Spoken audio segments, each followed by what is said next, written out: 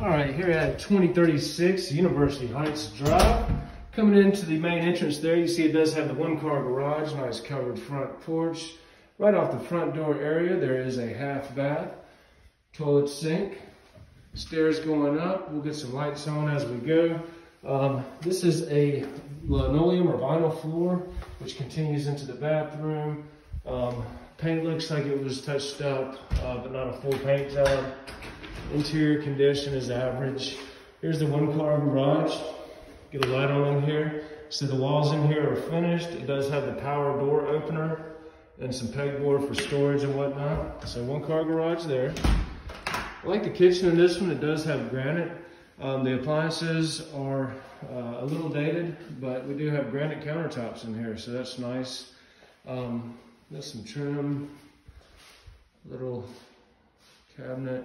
And the eat-in area over there, windows, the backyard and the whole complex is kind of like mature trees, cottage style, really neat looking complex, super close to the university. There's a new AC unit, it's kind of the back private area, and then you do have another little patio area back there and some pavers, so pretty nice. Very quiet. All right, so that's kind of the main level, gas insert, fireplace. This one is a 2-bedroom, 2-bath, half bath scenario.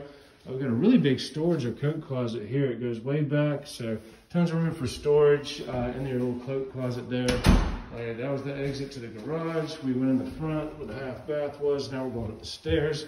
The carpet's actually the same carpet as the last unit. Over there at, I forget it, but anyways, looks good. Top of the landing, washer dryer, accordion doors there.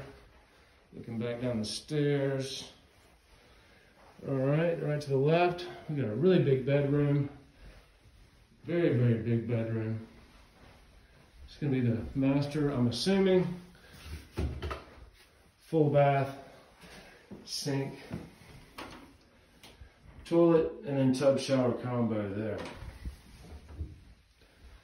But this is a walk-in closet. Yeah, so really good size walk-in closet. Probably 6 foot by 7 foot. And this room's probably 18 squared. And it's got the little window niche right there. Very neat. I like the floor plan. There's a linen closet. There's a mechanical closet with what looks like pretty new water heater. And this is the other bedroom. So not quite as big, but still a good sized bedroom. There's something a little reminiscent of the 80s. Got the carpeted area to the vanity. And then over here, we've got a big walk-in closet, probably 6 by 6.